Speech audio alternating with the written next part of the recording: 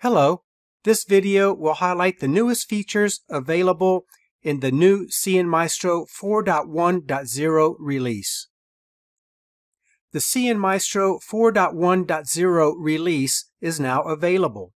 The newest features in cnMaestro include cnMaestro X Assurance, a personal Wi-Fi SSID, EPSK Lifecycle Management, 2 new features for the NSE, assist at a site level, graphical reports, and APIs for cnMatrix switch groups.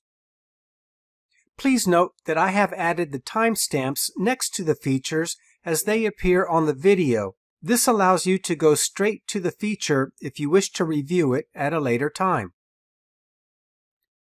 cnMaestro X Assurance is an AI-based advanced troubleshooting and analytics solution that helps IT administrators improve the end-user experience on their networks. X Assurance is initially available as a free trial to all X customers. Starting in the first quarter of 2024, it will require a paid subscription.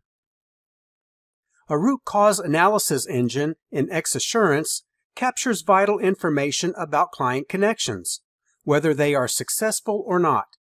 It generates client reports containing various details like latencies, IP addresses, usernames, and more. For failures, it identifies possible reasons such as authentication issues or DHCP or DNS problems, making it easier to troubleshoot and resolve. X Assurance also monitors the health of Wi-Fi access points, the network, and RF characteristics to detect issues. Based on this, it will alert on issues such as low signal strength, excessive channel utilizations, and problems with DNS or DHCP servers. X Assurance is available in cnMaestro X Cloud, but not in cnMaestro X on-premises. Let's say that I am a network administrator and I just received a call that an end user cannot connect to the Wi-Fi network. To quickly identify the problem using X Assurance, I go to cnMaestro and select the site in the network tree where the problem is occurring. Then I go to the Analytics page. The Analytics page displays the network health information, focusing on the errors that have recently occurred. I can choose the time range displayed, either the past hour, the past 24 hours, the past 7 days, or I can select a day to focus on. The Connection Health section shows me the date and time when the problems occurred. And the Top Failures Across Phases chart shows me the types of failures that occurred. The page also shows me the APs where the problems are occurring and an analysis of the percentage of failures within the different phases of the client connection process. Successful events are displayed in green, and events that experienced errors are displayed in red. I can select the different phases where the problems occurred, and the system will focus on the events for that phase. For instance, I can select DHCP and a DHCP failure chart that displays when DHCP failures occurred, and also a table that displays information about the client device that experienced the problems. And I can do the same for DNS. I can also select a time period and drill into the number of events for that time period. In this scenario, I can see that the Student 1 client device is experiencing problems with authentication, DHCP, and DNS. To drill down even further, I can click on the host name of the device to review the events pertaining only to that client device. The dashboard displays client device information and client history information such as throughput, connection times, roaming events, and disconnection times. I can go to the Lifecycle Events section and click on the timestamp of one of the failure events to display a page that gives me information about that error. In this case, I can see that DHCP is having problems. Specifically, the DHCP server is not returning acknowledgments, and I can follow the suggested resolution provided by the system. I can also go to the lifecycle page and zoom in to events on the session timeline. Then I can select any of the events to be taken to a page displaying detailed information about the failed event and a suggested resolution. In this case, I can see the end user is using an incorrect password when trying to authenticate to the network using an EPSK.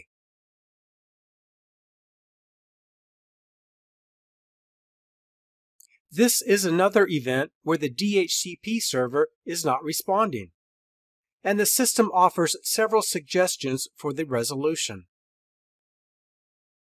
Personal Wi-Fi is a solution designed to address requirements in the multi-dwelling unit and similar hospitality-related networks. Each user on the network effectively operates on their own secure Wi-Fi network, similar to having a personal Wi-Fi router. Users can seamlessly roam across a property with ubiquitous connectivity while maintaining their own personal security via a unique EPSK and unique VLAN. This functionality is provided with a unique SSID for the user in their personal space, but with a common property SSID in public areas.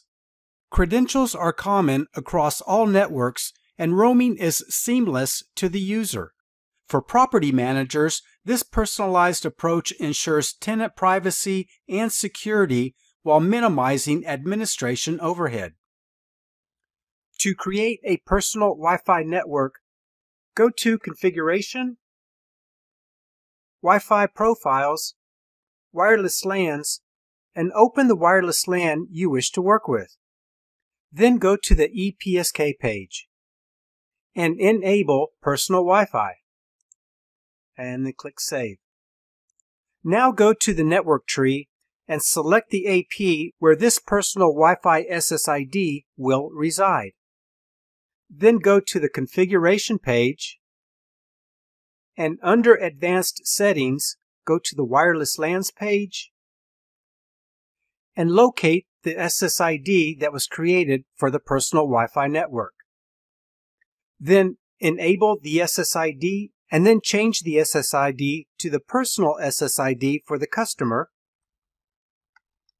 and then enable the SSID, enter a new passphrase, and then enter the VLAN this network needs to be placed in, and click Apply Configuration. EPSK Lifecycle Management Configuration offers a range of benefits for managed Wi-Fi services.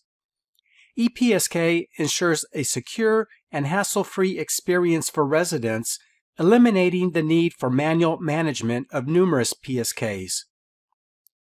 To configure and manage EPSKs, open up the wireless LAN that the EPSKs have been created in and go to the EPSK page. To edit the PSK, select the PSK and click the Edit button. The new EPSK features include automatic expiration of EPSKs, seamless renewal of EPSKs, and inline modification of these EPSKs, all aimed at simplifying the management process. For added convenience, EPSKs are set to deactivate automatically on specified future dates, such as a resident's move-out date. Network managers can easily adjust these termination dates in the event of any changes, ensuring a smooth and efficient Wi-Fi service for all residents. cnMaestro 4.1 adds support for assists at the site level of the network tree. This provides valuable insights, recommendations, and troubleshooting assistance specific to each site's network environment. With assists, network administrators gain enhanced visibility, proactive recommendations, and improved efficiency in managing their networks. Assist empowers administrators to quickly optimize performance and resolve issues at the site level. To access Assist at the site level, go to Monitor and Manage and open a network and select a site that you want to review. And then go to the Assists page. This page will contain the information discovered in the daily scan of the network devices. To drill in to one of the issues, click the title. The Devices page will show you all the devices with this specific issue. Then go to the Details page to review the remediation recommendations. cnMaestro 4.1 now offers graphical reports to represent data visually for easier consumption and summarization. These reports can be customized with branding and created at different levels in the hierarchical tree, such as the managed service, the system, or a site. Each graphical report consists of widgets presenting data in graphs and charts and tabular representations. The available widgets cover various metrics, including client connections, manufacturers, client capabilities, and traffic over time. Generating graphical reports involves creating templates with selected widgets and applying them to the desired hierarchy level, and then scheduling for a one-time or a scheduled execution. The output is a PDF file containing the graphical representation of the data. To create a graphical report, select the node in the hierarchical tree that you want to run the report on, and it could be at the system level, an account level, a network level, or a site level. Then go to the Reports page and click Add New Graphical Report. The first thing you'll need to do is create a report template. So click the Add New link next to Template. Give the template a name, and then select the scope. In this case here, this will be a site, and then give the report a title. You can select a logo and a brand image, and then click the Add button. The next step is to add widgets to your report. So next to Pages, click the Add New button, and then on the Add New Pages pop-up window, select the pages that you want to add to the report. And then click the Add button. And finally, save this report template. Now, to run the report, go back to Monitor and Manage and select the site and click Reports, and then Add New Graphical Report and give the report a name. And select the template that you just created, and then click the Add button. And the report will run immediately. And when the job is finished, go to the Completed page and download the report to your local system.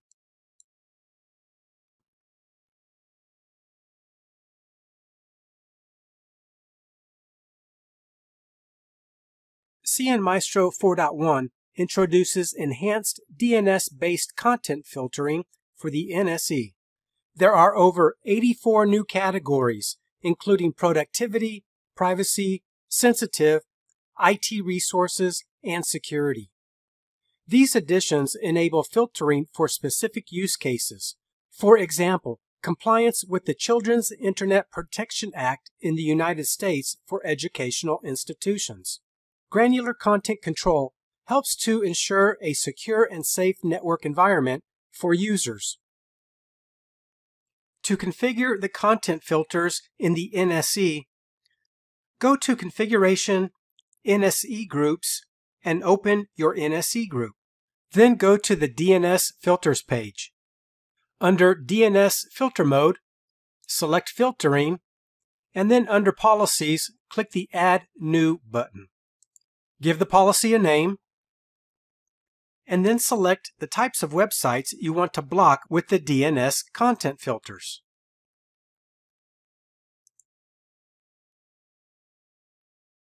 And then click the Add button. cnMaestro 4.1 adds WAN failover policies and groups for the NSE.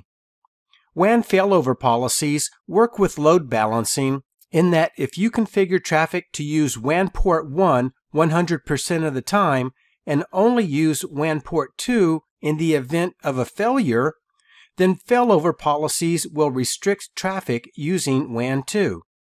For instance, if you configure a failover policy for YouTube and WAN port 1 fails, then all traffic except YouTube will be redirected to WAN port number 2. Groups enable easy management and configuration of multiple devices and simplifying network setup and maintenance. You can create groups based on users, an IP subnet, or applications. To configure a WAN failover policy, go to Configuration, NSE Groups, and open your NSE group. Then go to the WAN page. Expand the Failover Policy section and click Add New. Add a precedence and configure the type of policy. Will this be IP-based or application-based? If it's application, will it be a specific application or a category of applications or an application group? In this case, I will want to block YouTube from using WAN port number 2 in the event that WAN port number 1 fails. So I select the application YouTube and then click Add. To create a management group in the NSE, go to Configuration, NSE Groups, and open your NSE group, and then go to the Groups page. On the Groups page, you can create groups based on users, an IP subnet, or an application. To create any of those groups, click the Add New button, give the group a name, and then apply this group to all subnets or specify a particular subnet. cnMaestro 4.1 introduces APIs for Cambium cnMatrix switches, extending its existing API support for Wi-Fi APs and AP groups. The new APIs enable get and set operations for switch groups, switches, and switch ports. The APIs enable customers to integrate Cambium solutions with their own management systems and automate operational processes. Both switch configuration and monitoring functionality are available via these APIs, replicating functionalities provided by cnMaestro.